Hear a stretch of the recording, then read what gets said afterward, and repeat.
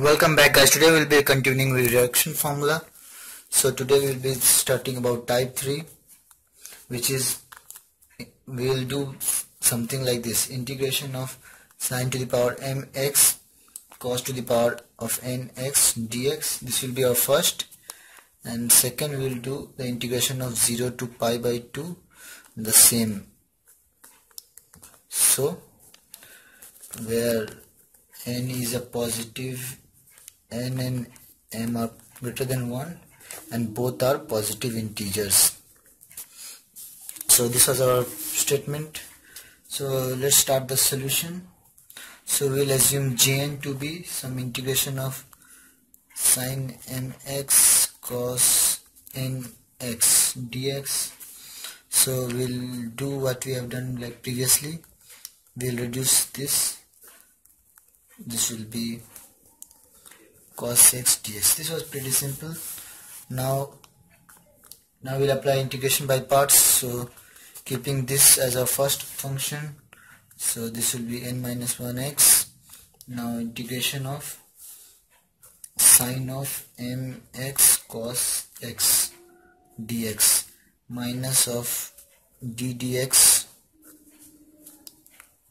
This will be cos n minus 1x. Now integration of sine mx cos x, now whole dx. Here it will be dx. So now we need to integrate this. So at rough I am doing this integration. This will be, so we can write cos x dx, we can write as d of sine x, and we know that fx and f dash x, fx times f dash x, and we'll integrate this. So this will turn out to be this. So now we'll put this here. So we get something like this: cos n minus 1x sine of m plus 1x. This will be upon m plus 1. Now we will derive it. So this will be minus, so this will be plus n minus 1 cos of n minus 2, and this will be x. Now derivative of cos x, this will be sin x, and this will be minus sin x. Minus will make it plus, and now this integration we have already done. This will be m plus 1. Now this will be as a whole dx. So now we will write this again. This will be m plus 1. Now this comes out.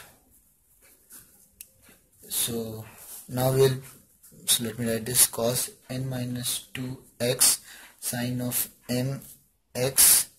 Now the one from here and this one will make sine square x, and sine square x, that will be 1 minus cos square x dx. So cos n minus 1x sine m plus 1x upon m plus 1. Now this will be n minus 1 m plus 1 integration of sine mx cos n minus 2x. Now we are just opening it. This will be n minus 1 m plus 1 integration of sine mx cos nx dx. So this, here we see that this is j of n. This will be j of n, and this will be j of n minus 2. So let me write this. Here it will be, this is j of m comma n. So it will be m comma n. Now it will be j of cos n minus 1x sine m plus 1 x upon m plus 1 plus n minus 1 upon m plus 1. This will be m n minus 2 n minus 2, and this will be minus n minus 1 m plus 1 j of m n. So now we'll just simplify this. So this will be j m comma n m plus 1 plus n minus 1 upon m plus 1. We have taken this to the side and we have done the simplification. So this will be m plus 1 upon m plus 1. This will be n minus 1 upon n plus n, m n minus 2.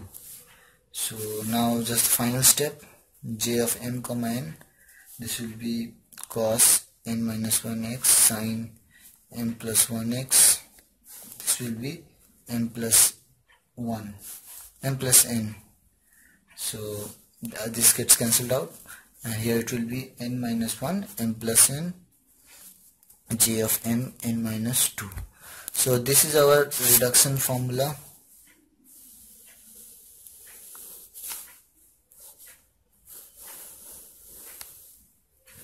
So this is our main reduction formula. Now for the second part, we need to just apply the limits. So if we apply limits 0 to pi by 2 sine m minus 1 m plus 1x cos n minus 1x upon m plus n 0 to pi by 2 plus n minus 1 n plus n j of m n minus 2 0 to pi by 2. We'll get something. This will be 0 as cos sine 0 0 and cos pi by 2 is 0. So 0, this will be 0 plus 0. This will be m minus 1 upon m plus n, I of m minus n. So our second part will be this. So this will be our answer to the second part if we apply this. So if you had any problems, comment below, and if you did like my video, hit the thumbs up button and subscribe to my channel for more videos. Thank you.